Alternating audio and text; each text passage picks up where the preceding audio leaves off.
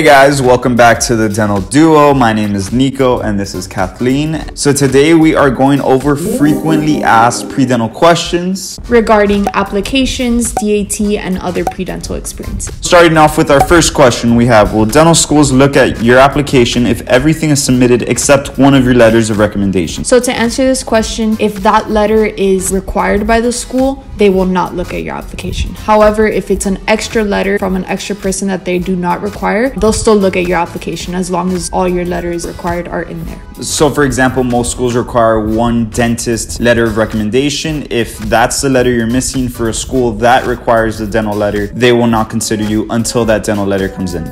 So the next question is, I am a rising fourth year undergrad and applying this cycle.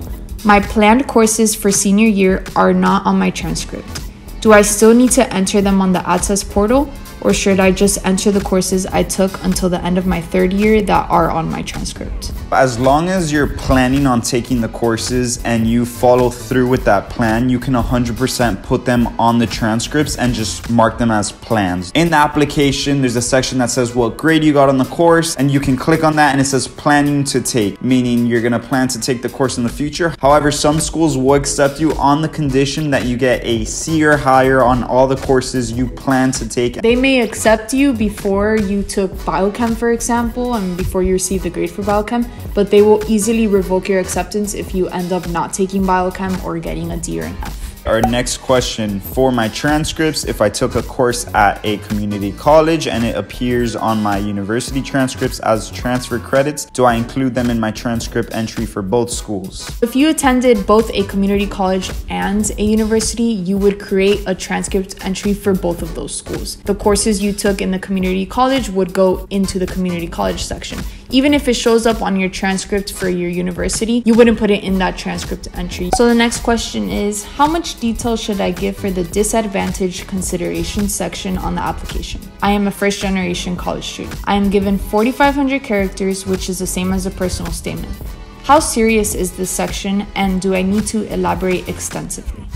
So I actually wrote a disadvantage essay myself. I'm a first generation Hispanic student as well. I had to work multiple jobs to help my family, so I wrote about this extensively. My disadvantage statement ended up being around 3,000 characters, so you don't need to hit that 4,500 character count. Make sure to specify all the disadvantages you went through. Also, don't make it a sob story. Even if you went through some hardships, still come back strong and talk about how these hardships really made you still want to pursue dentistry. Yeah, definitely don't make it a sob story. At the end of the day, you're still applying to dental school. You still managed to get through it. Your GPA is good enough. Your DAT is good enough. Your experiences are good enough to apply to dental school. So you definitely conquered all those disadvantages. So don't make it a sob story. Just show how you had disadvantages, but you still persevered past them. Alrighty, our next question. Would I be at a disadvantage if I spoke about an orthodontist doctor rather than a general dentist in my personal statement? I worked at an orthodontist office, and so I had more experiences in the field rather than general dentistry, but I'm not sure if I would be at a disadvantage if I talked about that. Any suggestions? So no, you would not be at a disadvantage. If you had more meaningful and impactful experiences with an orthodontist, sure, go ahead, you can talk about it. Just make sure that you're not focusing on orthodontics only. Don't really go down that path. Always just trace it back to just why general dentistry and why dentistry as a whole. Yeah, and don't forget to take a look at our personal statement video. We're gonna link it above, where we talked about specifics on how to write your personal statement. Next question is, where can I find my science GPA on the application? Do I have to submit it before I can see what it is? So that's a phenomenal question. Unfortunately, it's very difficult to calculate your science GPA because there's some classes that might factor into it, some classes that might not, and it's a gray area. Personally, what I did, which worked out perfect, my academic advisor actually had access to my science GPA, so she was able to provide me my science GPA. But in the event your academic advisor does not have access to this, you would have to submit all your grades and wait for your transcripts to be processed, and there you'll be able to to your science GPA. You could make a rough estimate of what your science GPA is, but again, it may not be completely accurate because we don't really know what classes count as science according to ADSAS. However, once you submit your application with all of your transcripts, you'll receive a copy of your verified transcript. So that case, you would just wait until your application is verified, and there will actually be a part where it'll show you your specific overall and science GPA. Alrighty, our next question. Can someone explain core science professors, 4 letters or recommendations? I'm trying to be so cautious with this application because I don't want to mess anything up. Would a professor I had for microbiology and human genetics be a core science or a biochem professor? So yes, biochem, genetics, and microbiology would be a core science professor. Any class that falls under the category of biology, chemistry, or physics would count as a science professor. However, some people consider math and engineering to be a science, but in this case, it would not be. Only biochem and physics. Some people might have questions if a science lab instructor might count as a science professor. It will. However, try to stick with the actual professors of the lecture because those would be stronger people to ask. Keep in mind, generally the lab professor or TA should have their PhD to write that letter for you. For more information on letters of recommendation, check out Kathleen's video above. Next question. When choosing which schools to apply to, any recommendation on how large of a GPA gap is reasonable to try for? For example, if a school's average matriculant science GPA is 3.6, is a 3.4 science GPA within reasonable range? And would a DAT score like a 23 be sufficient in closing that gap? So a 3.4 science GPA would be okay for a school with an average 3.6. I'd say a reasonable range would be 0.3. Just keep in mind that the school's averages, DAT and GPAs are just an average. There's people well above that average and well below that average. So in the event that you have a low DAT score, but you have a GPA that meets the school's averages, maybe that might work and you can probably still manage to get an interview. In my case, I applied to Penn, which was kind of a reach school for me. With my DAT score, I was on the lower end of their average DATs, but my GPA and the rest of my application did make me stand out. So although I had the lower DAT score, the rest of my application still pulled me through. So it's really just up to you and how strong you think your application is and what schools you feel confident applying to.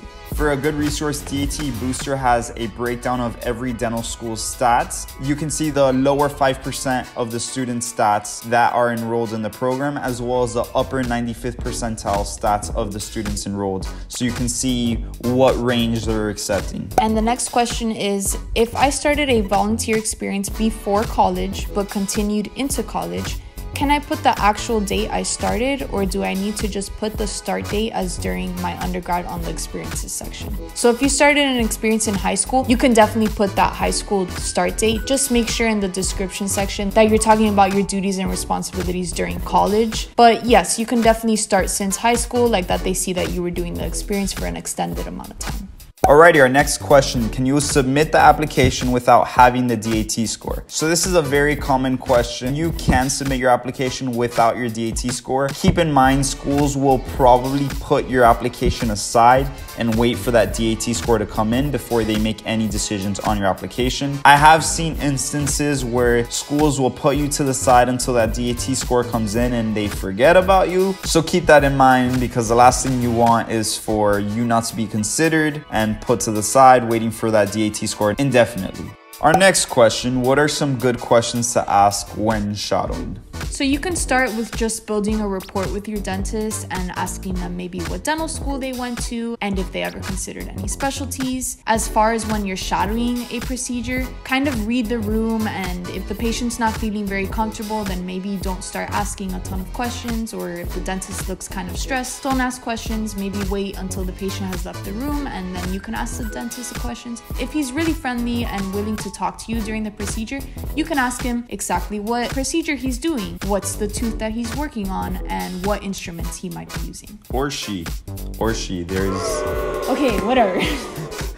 He, she, I don't know why I said he. All right, so this next question is a little bit specific, but some people might need help with it. So let's talk about the names of the schools that don't require 2 science professors for letters of rank. So starting off, I know UF and Nova do not require 2 science letters of recommendations. Other schools include Iowa, UCLA, Tennessee, UCSF. However, keep in mind, most of these schools that I named are not very out-of-state friendly. So make sure if you're applying to them, you have the impressive stats or you're in-state. Now we have a DAT question. How can I ask bootcamp to give me an extension of my membership? Would I have to pay? So that's pretty easy to ask. You just go to your messages and talk to a study expert and just explain your situation, and they will be more than happy to help you out with a reasonable extension for your subscription. Speaking of DAT Bootcamp, feel free to use our dental code DentalDuo10 to get 10% off your DAT Bootcamp subscription. And also watch this video that Nico made detailing how he got a 99th percentile DAT score. Good plug. Next question's pretty short. Do I waive my right to access my letters or recommendations? Yes, you do want to waive your right to access a letter of recommendation. This is just stating that you will not look at this letter and you did not have access to it. So the next question is, do you think applying in September or October is too late? Personally, I would recommend against it. You're kind of diminishing your chances the longer you wait. You have the best chance of getting into dental school the earlier you apply, because a lot of schools do accept you first come, first serve base. So unless you're okay with getting post-December interviews and maybe accepted off the wait list in May, June, July, which is kind of stressful, having to find roommates at that time and a lease and maybe moving to a new city is very difficult to do. I'd say for the best chances, no later than like early to mid-August. The next question, what should I say for the COVID essay? The only thing I can think of is it was harder to obtain shadowing hours. Okay, so for the COVID essay, this is your chance to talk about any limitations you may have had during the pandemic, whether that was a bad grade or a shadowing experience. If you don't really have too many limitations, feel free to keep it short. You don't really have to reach the word count for this. It's just your chance to kind of vouch for a bad grade or a gap in your shadowing hours or whatever the case may be. So just put whatever you feel is necessary. Don't overdo it or underdo it. Okay, the next question. For letters of recommendation, can their signature be just their name printed, or does it have to be an actual signature? So their signature has to be an actual signature. It just can't be their name written out. Also, make sure your letters have a letterhead as well as a date, as some schools will not accept a letter that doesn't have the letterhead, date, and signature. And the next question is, I'm getting ready to start studying for the DAT next month. I am a recent grad and I'm taking a gap year. So my timeline to the DAT is very flexible. I was wondering, should I study 3 months or should I do 6 months? I would strongly suggest not taking 6 months to study for your DAT, and the reasoning behind that, even 3 months, I feel like towards the end of your studying, you're gonna start to forget about the first initial things you covered, and it's gonna kind of make your life more difficult because now you're gonna have to go back to those sections, review them, but also review everything else. 6 months is even worse. I personally studied for my DAT in 8 weeks. That's also a little bit on the shorter end. 10 weeks I would say is a perfect amount. 2.5 months, you'll be more than ready to take your test. So yeah, I agree with Nico. It's better to study 3 months heavily and consistently than 6 months spaced out. Alrighty, our next question. I have a dental x-ray certificate and infection control certificate. Where can I put this in my application? So these certificates can go under licenses, a section in the supporting information part of the application. In this section, you would just upload a PDF of these certificates as well as the date they were issued. And Kathleen actually made a video navigating through the ASDAS portal. She went over every section extensively, so I suggest you check it out. I'm gonna link it above. For our last question, this is kind of scenario based, but hi everyone, I'm working on reapplying this year after being waitlisted by my top 2 choices, and I'm reevaluating who to get letters of rec from, and wanted to know if it would be acceptable to have a retired dentist write me a letter of recommendation. So in this case, this retired dentist still has a DDS or DMD degree, so he is still a dentist. As long as you had experiences shadowing him or working with him while he was still an active dentist, it should be totally fine to get this letter. With that being said, if you guys have any additional questions, leave them in the comment section. Maybe we make a part 2 of this video answering some of your guys' questions. Feel free to shoot any questions at us. We'll be more than happy to answer them, and if we don't know the answer, we will definitely do our research to find the answer for you guys. As always, make sure you like and subscribe to stay tuned with our videos. Very soon we will be making our day in the life videos once we start dental school, as well as other videos related to dental school, so definitely stick around to check those out.